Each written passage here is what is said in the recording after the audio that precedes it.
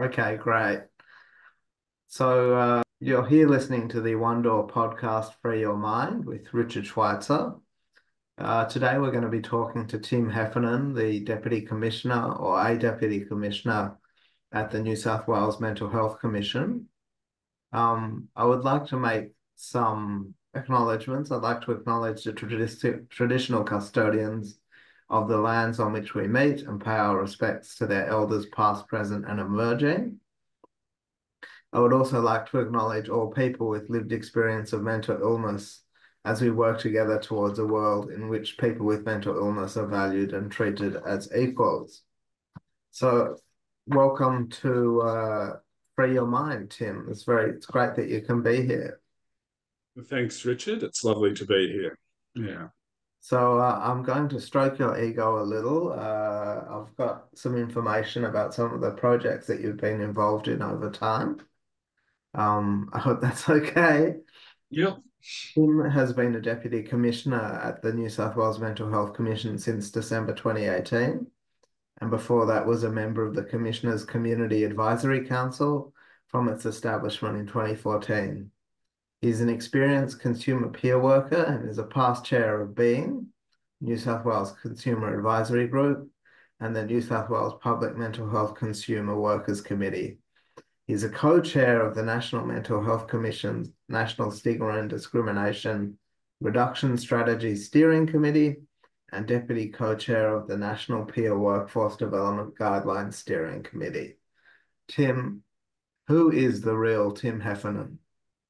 Who is the real Tim Heffernan? Well, that's an interesting one. I'm a person who was born on the Murrumbidgee River at Hay, back a few decades now, Richard, and who over my life has lived in small towns and ended up growing up in Wagga, um, where I began my teaching career. So I sort of began my professional life as a teacher, but very early on in that career, a combination of personal experiences, relationships, family, deaths, and world events. Around 1983, 2 years into my teaching career, I developed a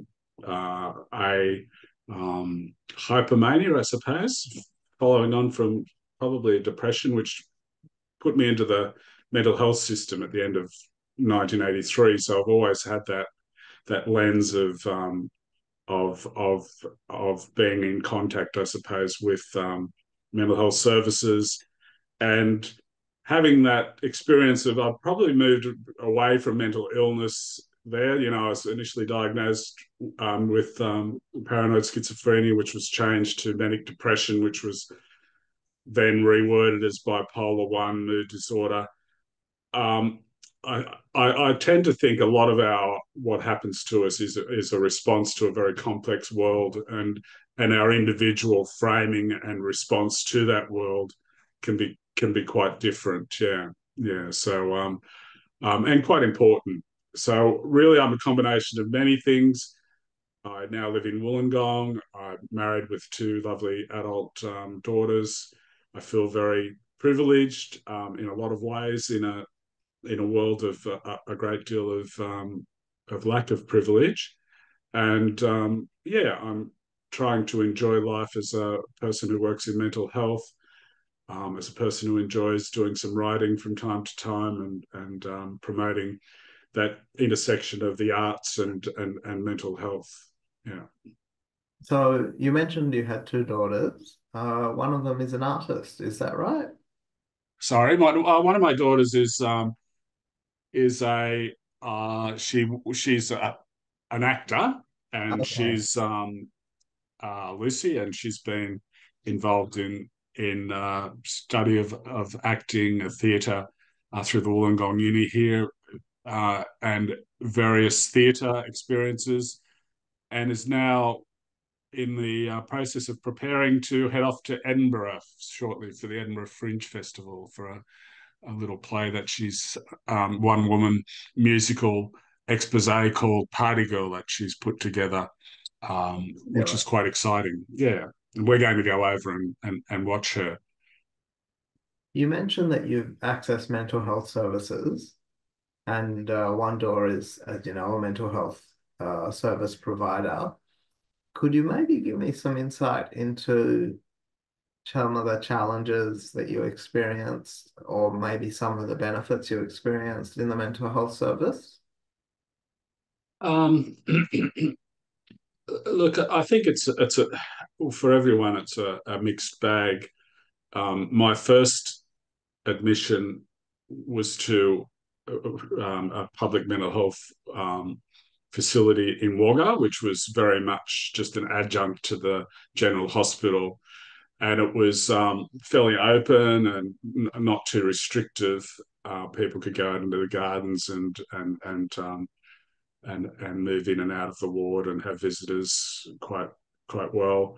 But then I did become unwell a couple of years later and entered a different sort of public mental health system, which was at Kenmore Hospital in Goulburn, which was the first one I went involuntary because I thought I needed to have to a place of refuge, a place of asylum, I suppose, to protect me from a hostile world. I thought the world was going to end unless I lived past my 23rd birthday at that time. It was around Ronald Reagan and Star Wars and all that Cold War crisis at the time, which was really at a heightened state. But my second admission to Kenmore was as an involuntary patient a couple of times, and being transported from Wagga to Goulburn involved things that I'd not experienced before in terms of that coercive use of force in terms of restraints. I was restrained on the journey from Wagga to Goulburn in the foyer of Gundagai Hospital by about 5 or 6 people and sedated for the rest of the trip. And then in that hospital, it was very sectioned off into an acute section and a general ward. And while you're in acute, you were meant to stay in bed and follow some rules and do things, and which was very hard when you were a little bit manic. Mm. So again, it was characterized by a lot of use of coercive restraints, sedation, and also seclusion. So it's been that sort of experience meant that I avoided mental health services for 20 years. Went back to teaching, decided with my advice from my doctors that lithium would be a good thing to use. So I religiously took that, monitored that with my GP, and did all that until I left teaching in 2005 and became unwell again and re-entered the system. Mhm. But it was one that initially, those first experiences, or the ones in Goulburn especially at Kenmore, were ones that frightened me considerably and made me very fearful of seeking treatment. And so I tended to avoid it. So um, mostly I've had interactions in managing my health through my GP. I Mhm. think has been my primary point of contact. To always make sure I've got a GP who's very good with mental health, who can do a mental health care plan. Um, then, as needed, over times I've had interactions with psychiatrists, which may be more frequent around at the after an admission, and then tapering off largely to where I don't see one. Mm. Um, I've not really used services like One Door. I've spent a lot of time working with people in those settings, in the non-government organisation settings, and I've certainly spent time at One Door in Wollongong working with people and assisting people to, say, access the NDIS through the services that One Door has there, or to access the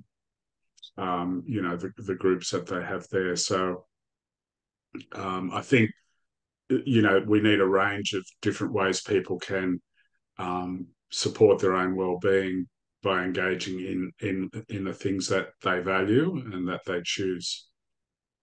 Well, thank you for talking to me about mental health services and your experiences, because I know it's not always easy. Um, Mm, I share with you, I see a GP very regularly, yeah. and that's very important for my care. Um, you're a deputy commissioner at the Mental Health Commission. Can you tell us a bit about what that's like?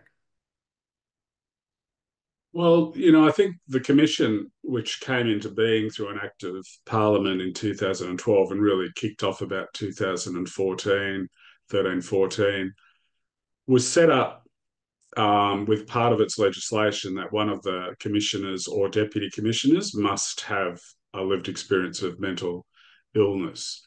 Hmm. And and that's quite significant in itself, but also in the direction it gives to the rest of the sector in showing how important it is to have people in designated lived experience roles at at the top levels of organisations Hmm. and throughout organisations, and not simply as sort of the frontline workforce. That frontline workforce is incredibly important, and I've been a peer worker for over a decade. Mm. So it does make a significant point. So when I was first with the Commission, it was with the Consumer Advisory Council. So we did a lot of work with the Commission around developing the Living Well strategic plan for 2014 to 2024. So it's um, really lapsing this year, and a new planning cycle will be beginning. Um, and that plan is really the government's plan to for mental health, public mental health services, and it influences. So the commission really is set up to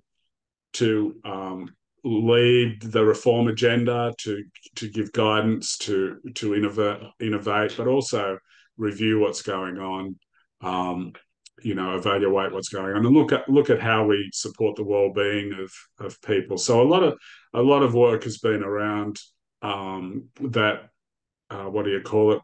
Health promotion, I suppose, where all of the deputies in our communities and in the state will take on a front-facing role where we might be involved in leading projects or involved in consultations in the community to come up with some of those plans, or to speak on specific issues at specific events. So a few years ago, I had the pleasure of speaking at the One Door Symposium, Hmm. and it's a combination of things. It's about always about presenting um, the work of the commission, but what is most important in my work and all people with lived experience is how we utilize our own personal lived experience of mental health issues and recovery, but Mm. also that collective wisdom Mm. that comes from the consumer or the lived experience movement around people's experiences of human rights violations, of exclusion and discrimination, social justice issues. Lived experience workers, and that includes me as a commissioner, deputy commissioner. We are here to try and to seek to transform systems, and through the commission, I think most of my work has been focused on enabling transformation of mental health systems through the lived experience peer workforce and growing that. So the commission's been great in supporting that growth.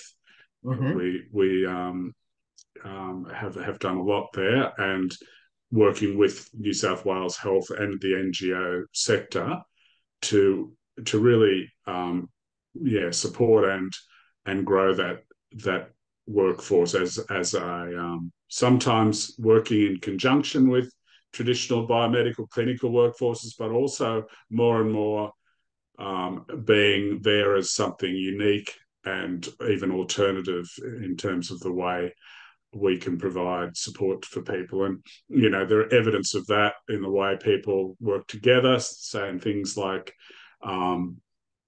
with clinical teams. So you've got your peer supported transfer of care workers in mental health services now, where they're working with consumers from that point of view, coming from hospital into the community, bringing them into places like One Door or into places where they recover, and Mm. also places then like the safe havens where you have really more of a peer led model where people are coming to a place that is different to their experiences of seeking help at an emergency department when they're feeling mental health distress or suicidality. We've been talking about working with lived experience, and the title of this podcast is A Day in the Life of a Peer Worker. Mm. Give us in a short sentence, what is a peer worker? What does a peer worker do? Yeah, look, we had um, a big discussion around. Well, this informed the development of the national, what are called the National Mental Health Lived Experience Peer Workforce Development Guidelines. So, they came out in 22, 23, and were really led by Dr. Louise Byrne and her team from RMIT, and I was happened to share the co-chairing of that steering committee with Margaret Doherty, who was working from the carer peer worker angle. So we came up with that term after extensive consultations around, formerly people were called consumer workers, peer workers. My first job title was a consumer rehabilitation assistant. There are lots, and there still are lots of different ways we refer to ourselves. We call ourselves consumer advocates. We call ourselves educators. We call ourselves, like yourself, you're a consumer researcher, and those titles. So with the guidelines, we use the overarching term of lived experience peer worker to encompass all designated lived experience roles. So it would include my role as a deputy commissioner, which is a designated role, would still fit under that broad spectrum. But that allows then people to choose the titles that they want, people themselves and organisations for their workforce. So we have emerging terms like peer navigators as well coming out. I think in the States you have terms like peer bridges, but that's referring to the specific type of work that we're doing. And traditionally the peer workforce, the change, I suppose, in language to lived experience was to reflect that there was a perception that peer support was the workforce was the entire domain of peer work, whereas Mm-hmm. we're pointing out that it is a really important part of it, but it's not the complete set. And we've started off with mental health peer workers because we've had peer work emerge over time, from the consumer movement where people voluntarily supported each other when they were coming out of institutions into a fairly hostile and unsupportive world, Mm. into this place of peer support, peer work, peer specialists, peer navigators, whatever. So bringing with us that experience of discrimination and those experiences of coercion and having our rights taken away from us, but more and more we're looking at specialised areas of peer work too and how they fit in. So we have suicide prevention peer workers, the peer workforce, we have alcohol and other drugs peer workforce. We're moving into places like complex health conditions or chronic health conditions where peer work people support each other in those spaces. Now they're different to mental health peer workers, but there are shared similarities. And it's an exciting time where we come together and support each other from our different specialisation or our different perspectives. So I was going to ask you who can benefit from peer work, but you've mentioned a number of groups, people with alcohol and drug issues and people with mental health issues, people exiting the mental health system into the community. So I'll skip that question. Is there an art to being a peer worker? I think the art is in we're in this job to work for the benefit of others and for the goals and aspirations of people who are on that recovery journey, who are coming sometimes from a place of no hope to a place of hope. So one of the arts is to be able to hold hope for people, and but allow them to take it back and to move forward. So, the art is being with people. It's about being ourselves, being authentic in who we are, where we've come, and being able to share parts of our journey with people, but always recognizing, I think, that it's the journey of the person we're working with at that time. And it would be multiple people in any workforce that you're working with, that it's their goals and aspirations, and how they want to move towards a life that's more meaningful. So it's working with people. In a lot of ways, it's anti-mental health system. We're trying to get people ultimately out of the mental health system Mm. into lives where they're in more control, where they're more autonomous, where they're living where they want to live, where if they're working where they want to live, that where they have families, those choices that everybody wants, but also having, that they have access to the type of support that they need. I think we often see, and we've seen recently, some, you know, instances of where people with have come to the attention of our society through, I suppose, being isolated and not connected, and often I think that's when some of um, the issues that develop around psychosis and thinking can get out of line if you're not connected to things. And I think peer work more than anything allows people to have ongoing connections. I've just this week been to the Hearing Voices group here in Wollongong. We've been doing that group for um, over a decade now. It's run by a person who hears voices, but it's a place where people can come to and talk about their experiences and be connected and work through things that are difficult, because for them, their experiences of voice hearing don't magically disappear because they're on medication. A lot of people, some people that happens, but a lot of people have ongoing experiences and need to be able to lead a life often with those what we call symptoms Mm. there. So it's about, again, that group's about peer support.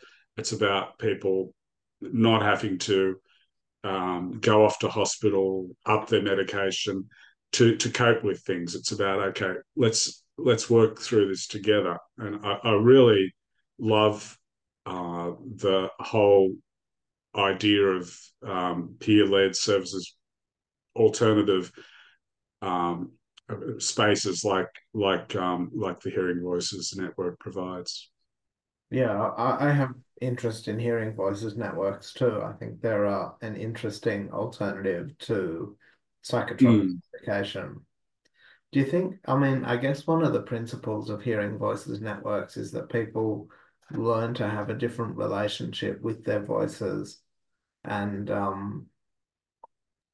come to terms and accept them. Do you think that this kind of living with symptoms is something that can occur for other symptoms of schizophrenia, for example? Look, um, there are all sorts of diagnostic terms around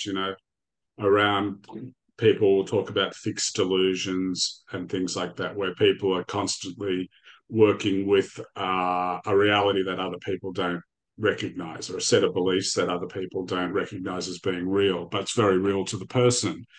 And I think it's an incredibly important area to explore, because I think a lot of that does need a really big look at, you know, not how we can, again, there's an important role for medication. I think that's given, and primarily in that acute phase. But if people have ongoing symptoms, then I think it's about exploring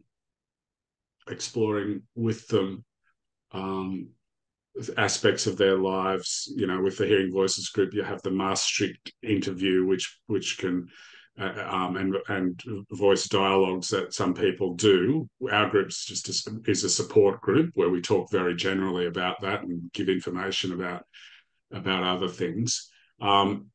Personally, myself with my diagnosis, where I switch into a psychosis, which is about moving from a imperfect world to a perfect world, which is hooks into my upbringing as a Catholic and all that, sort of thing, and I'll switch into the rapture. Suddenly I'll be in a place where the world is perfect, and then I chuff off to hospital because at the same time I'm not sleeping.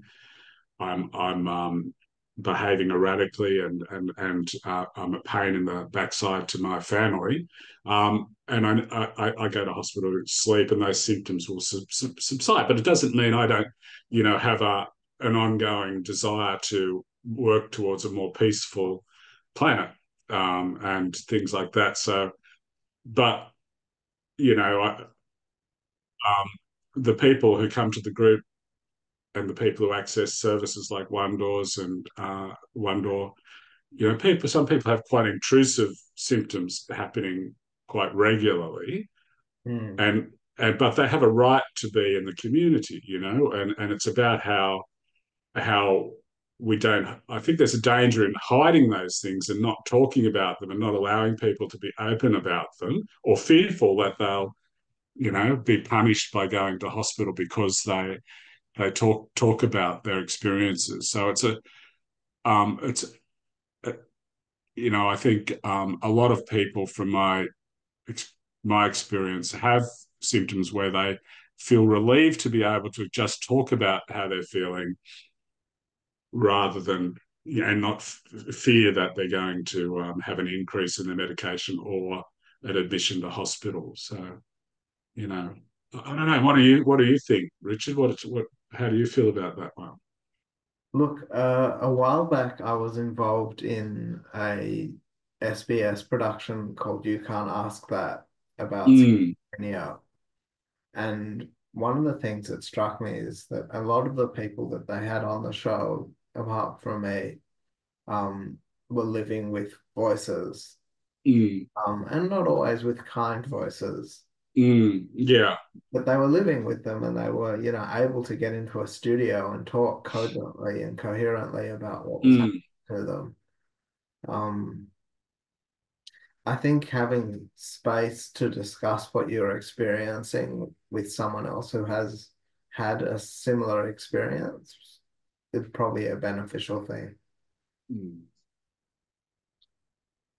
yeah, I'd agree. I did see that. That was a great program. You did very well. Well, thank you. Um, so back to peer work. There are a few more questions I'd like to ask you, if that's okay. Yeah. Um, is there a political will to support peer work? Yes.